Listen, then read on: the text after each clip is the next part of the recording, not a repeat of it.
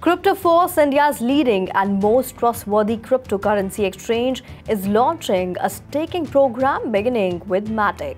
It intends to provide high annualized percentage yields for staking cryptocurrencies on various blockchain networks while monitoring market sentiments.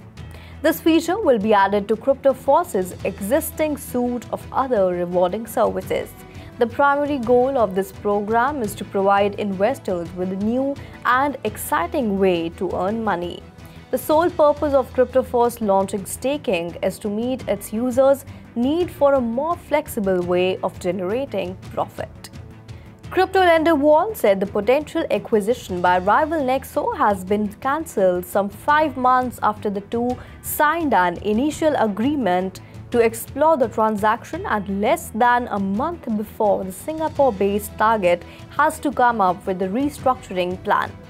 Talks, however, are still taking place according to a person familiar with the negotiations.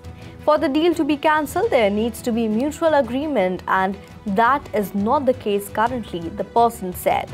We were previously exploring a potential acquisition by Nexo as part of the proposed restructuring plan, Walt said in a private message on Twitter.